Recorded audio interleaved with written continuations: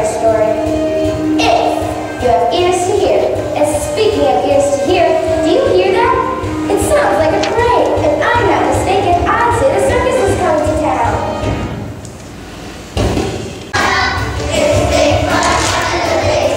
Ladies and gentlemen, let's bring your attention higher up the center ring.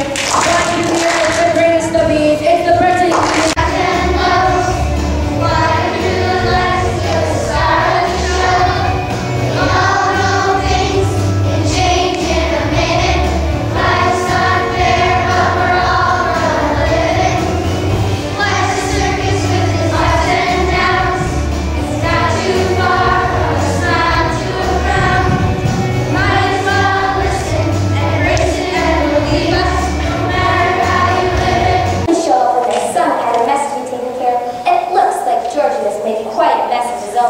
He's left his family, thrown away his entire inheritance, and is now going to live with the pigs.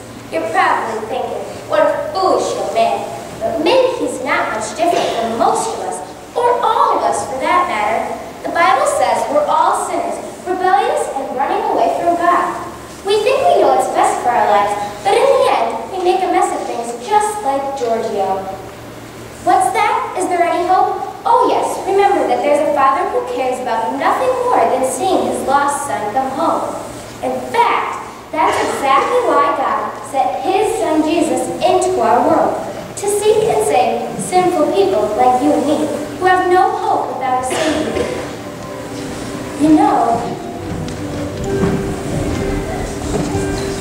Jesus will sweep away our sin and make us clean.